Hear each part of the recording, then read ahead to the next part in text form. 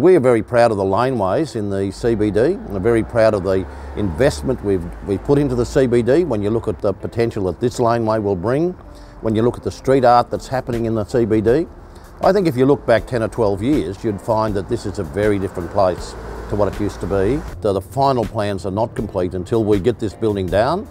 We see what we can incorporate in the final outcome, and we make absolutely sure that we do something very special for this community, and we open up a laneway between here and Annan Street, of course. Well, we worked all last year with a community consultation process with it, and I think that the architects and all concerned have come up with a fantastic option for this laneway, which is open space, access through from one street to the other, so fantastic.